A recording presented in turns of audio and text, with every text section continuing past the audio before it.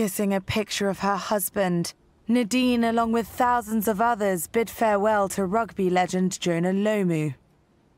In an emotional yet vibrant service at Eden Park in Auckland, the rugby legend was honoured with a colourful display and emotional tributes.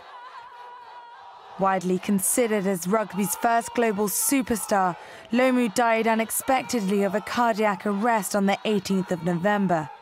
He had suffered from a kidney disease for 2 decades and was awaiting a second transplant after having one in 2004.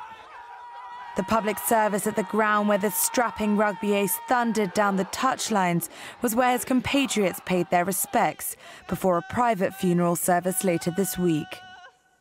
Many of the tributes honoured how the Tongan star became a role model and ambassador for children of Pacific Island descent in South Auckland. Students from Lomu's primary school wrote and performed a song for the legend and man that did so much for the Pacifica community. Jonah, you were many things to many people.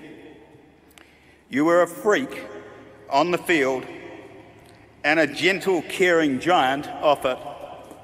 A loving husband, dad, son, and brother.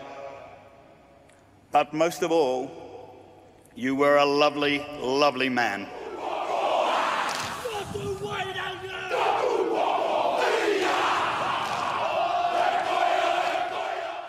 In a final symbolic display, Lomu's former teammates carried his coffin past members of the Maori and Tongan community as students from his former high school performed the haka, uniting the pockets of society that his influence touched and continues to.